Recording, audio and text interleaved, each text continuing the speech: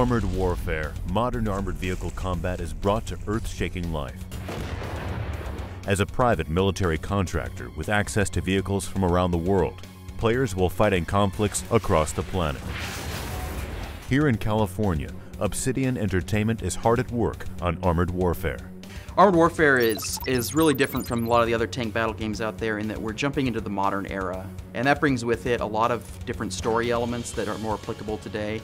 It also brings with it a lot of the evolution of military technology, weapons, defense systems, and things like that. The look and feel that we're going for is a blend between realism and an action movie. There have been a lot of improvements and changes to tank warfare in the past 50 years, and that's really affected the way that these vehicles have developed and the way that the technology and the weapon systems have developed. You'll see a lot of elements and mechanics at play there that you wouldn't have seen in earlier generations of tank warfare. Smoke grenades, explosive reactive armor, anti-missile protection systems, and things like that will all factor into the gameplay mechanics. We're going to have vehicles ranging from post-war, like 1950s, all the way up to everything in the most modern vehicles, modern era stuff.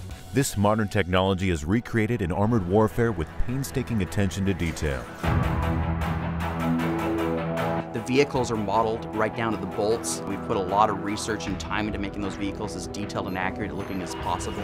Our tanks are very, very detailed. There are, on a typical main battle tank, about 40,000 triangles, and with upgrades, that can get up to 70,000 triangles. The tanks are rigged, very complex rigs that allow for the road wheels to interact with the terrain, and they jack up and down as the tanks are rolling along. And there's antennae that bounce around, and like if you blow up a tank and you detonate its magazine, then the turret will pop off and becomes physical.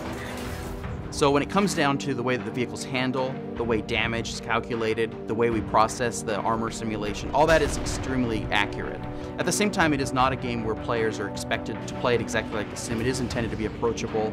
We're always working to try and find the right balance between realism and fun.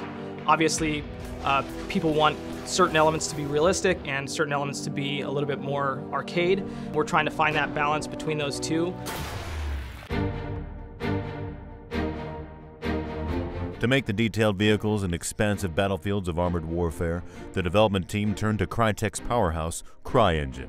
The CryEngine had a lot of stuff out of the box that was very useful for us. A good example for the armor simulation, we already had ballistics for the ammunition, so there was already a starting point for that. Crytek's ability to have great vehicle physics and fantastic exteriors with amazing lighting was going to be a perfect fit for Armored Warfare. CryEngine enabled us to get highly detailed tanks in the game very quickly.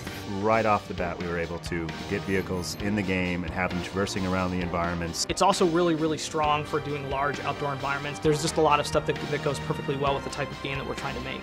This emphasis on realism has been extended to the environments that players will fight over in-game.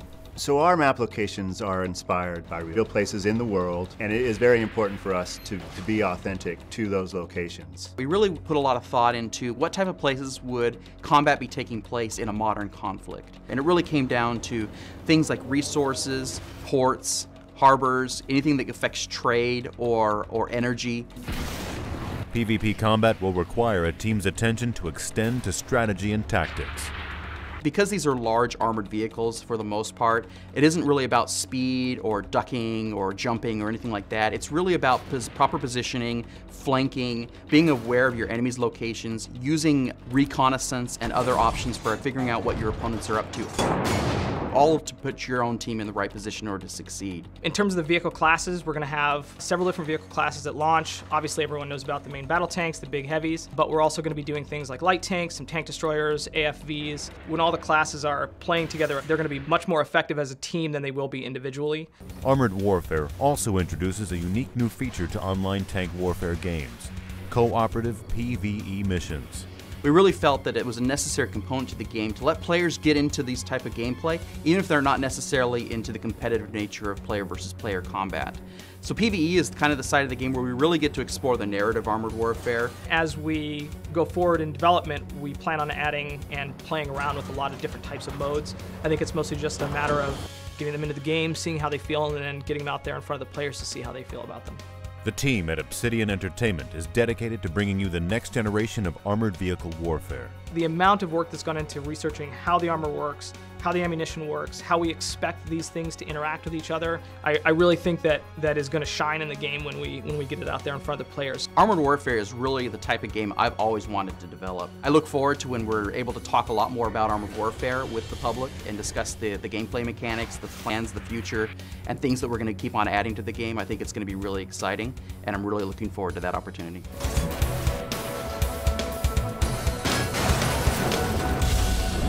Sign up for the beta at aw.my.com.